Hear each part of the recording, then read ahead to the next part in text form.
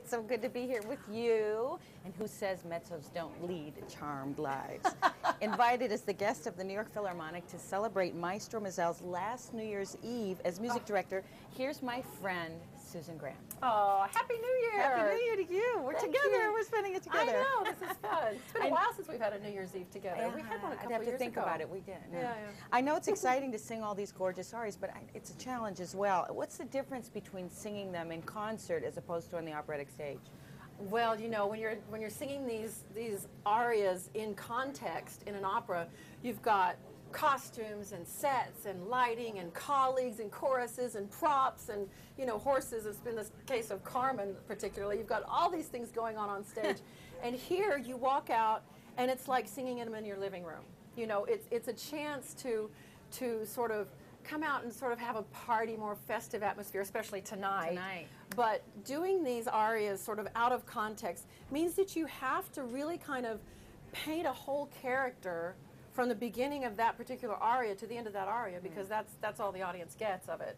So you have to tell sort of the story and let everybody know who this person is within that small frame. So in some ways it's harder, but in some ways, you know it's going to be over like that. So well, when you get to look like you look tonight, oh my God, the jewelry, the kind. dress, it's just perfect. Thank you. So and then it's not exactly what I would wear to sing Sesto.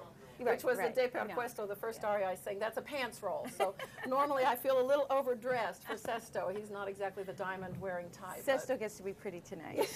Sesto gets to be a girl tonight. So let's look forward. You've got two arias from Carmen. You're not in the stage production. No dancing, no castanets, or right? No, or horses or dogs. So no costume, exactly. So you're saying that the music tells the story. I mean, does it have a kind of a different flavor to it as well? Well, I've never sung Carmen on stage. You know, it's one of those mezzo roles that I've been asked to sing, but I just haven't felt like it's quite right for me. But who can resist singing these beautiful arias if you get a chance to, you know? Oh, God. And everybody says that Carmen is one of those kind of iconic characters that, you know, everybody has a little Carmen in them. And so, you know, this is a chance to sort of we want to hear about that. Let Carmen come out for a little visit.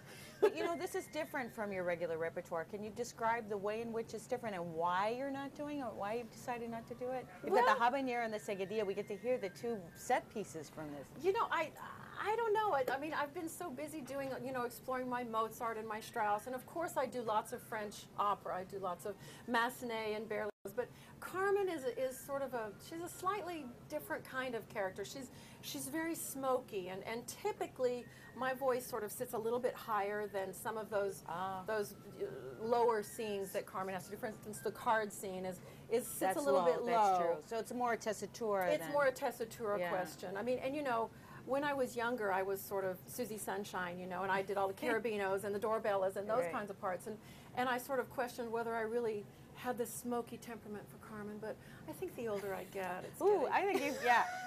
I've seen you in action. I don't think it'd be a problem at all. Okay, you can stop right there.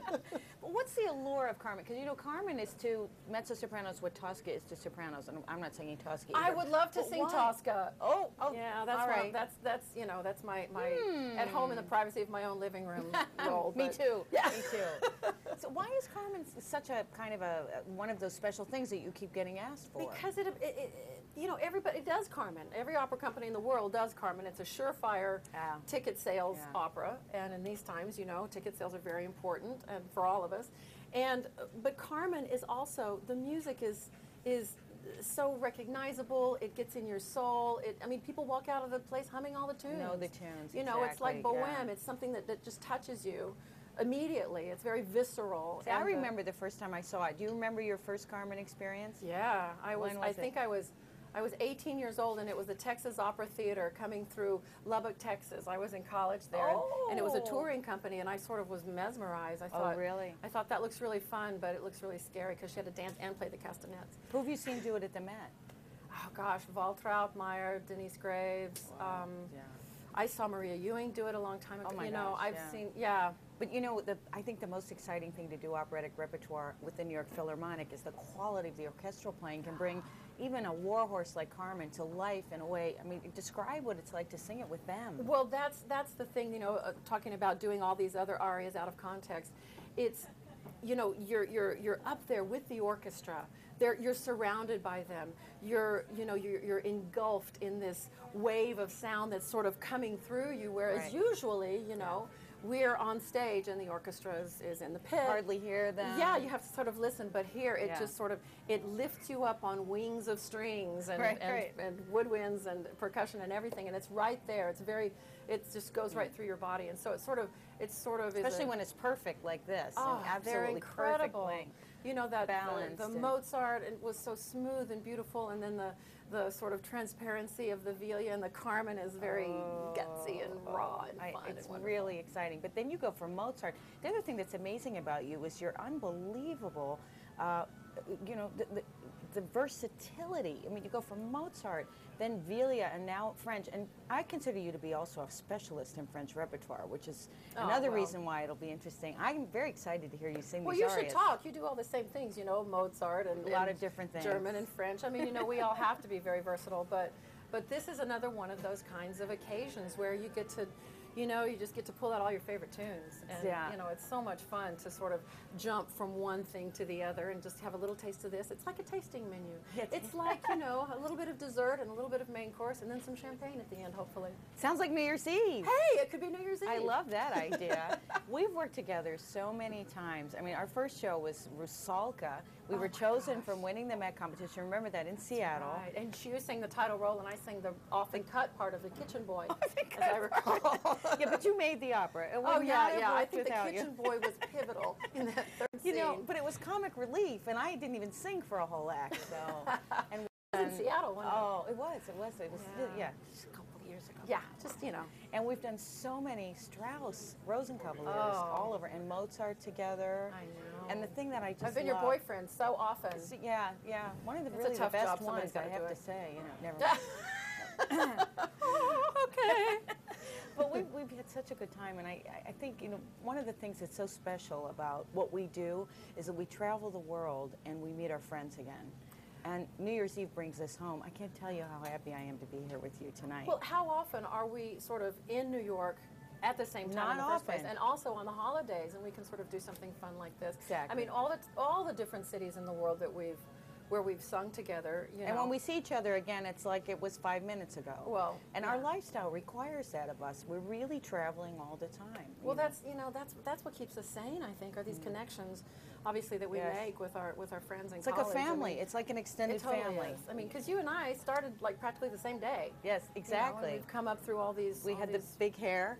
Oh my gosh, we won the Met competition together. We just found that. You showed me that photograph recently. We both had big hair. It was in the 80s, the very late 80s. Yes, very late 80s. And we both had on blue dresses and large hair. Exactly, almost the same dresses. Yeah. So but lots of times, that particularly when we were singing together in Paris doing Rosenkavalier, I would be walking down the street after a show, and these young fans would chase me saying, "Madame Fleming, Madame Fleming." They for some reason, they always confuse us. Yes. I don't know why. Kind of blonde American, I'd like to think very attractive. Smooth-haired American girls. Yes, personable. I've learned from you. I've been watching you all these years. I've picked up the sparkle. On good days, you're very sparkling. Anyway, you're going to have a fabulous second half, and we are so fortunate to be here. None more than me. I love your singing. Well, this is such fun. I mean, I'm it's your such biggest fan. Festive atmosphere. Back at you. Happy New Year. Happy New Year. Renée Fleming, our host for tonight's Live from Lincoln Center, in conversation with her good friend, mezzo-soprano Susan Graham, who is our guest soloist tonight.